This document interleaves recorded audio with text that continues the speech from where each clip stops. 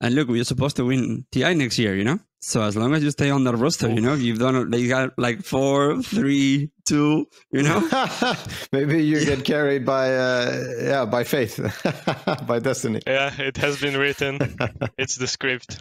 That's actually funny. I mean, that's going to be up to you guys to defuse at some point down the road. But that's a really funny thing too.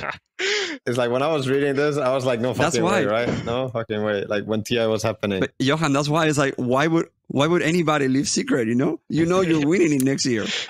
Secret should be able to get any player they want. I don't care, but if Secret gets to the finals, I'm shitting my pants for whoever's on the other side, you know?